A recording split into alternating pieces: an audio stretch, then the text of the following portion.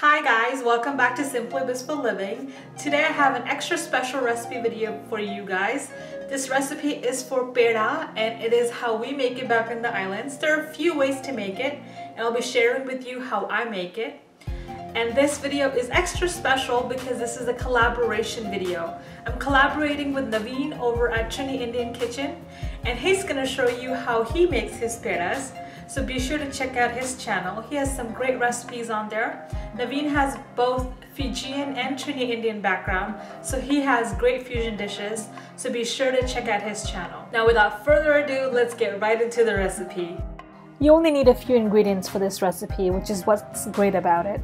So we're gonna need some dry milk powder. This is full fat instant dry whole milk powder. On the islands you get either Rewa milk or red cow. If you have access to a Fijian Indian store, you can get those there. If not, then try to use any whole fat or full fat dry milk. The low fat or the skim or non-fat stuff dry milk does not work. We're going to need some condensed milk. I'm using about half a can here. You can adjust this to your liking. If you like your pera a little bit sweeter, you can use more. I'm also going to use freshly grated nutmeg and 1/4 cup of milk. And optionally you can add saffron. I really like the taste of saffron that is imparted in the pera recipe, so I always add it. Traditionally it's not added on the in the pera on the islands. So if you are using saffron, just soak it in the milk and then just dump it together when it's time for it.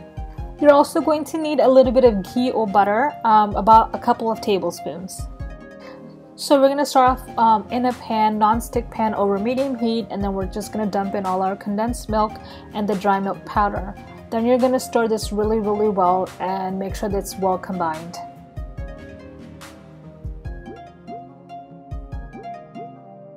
Once the mixture is well combined and it becomes a little hard to stir because the condensed milk is sticking, go ahead and add in your milk, and if you're using the saffron, then it would be the saffron milk mixture. Now you want to start combining this really well, so it's going to start becoming this slurry, and as you keep combining, it'll start coming together. You'll notice that the milk mixture starts forming a dough ball, and at this point you want to add in about a tablespoon of ghee and mix it in really well.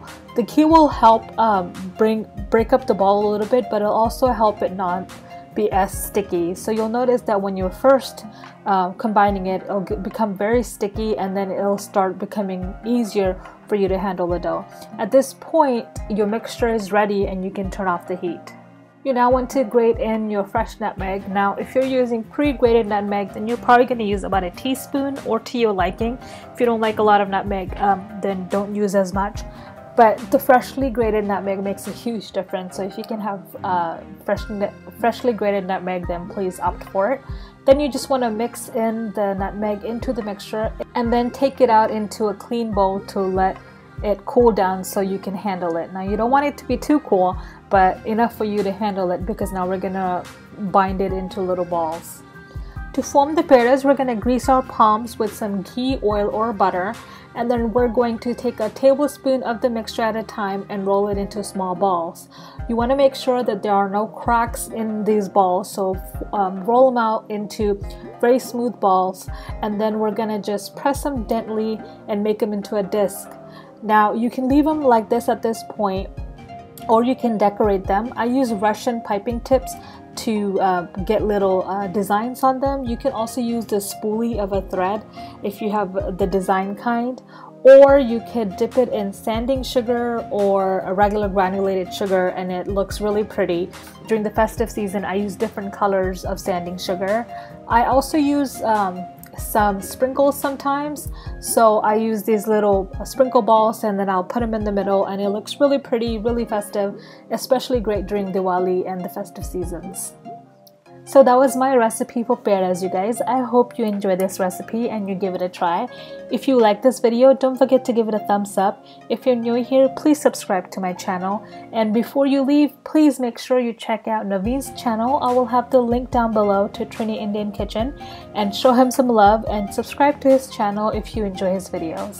Alright guys, I will see you next time. Until then, please live blissfully and take care. Bye.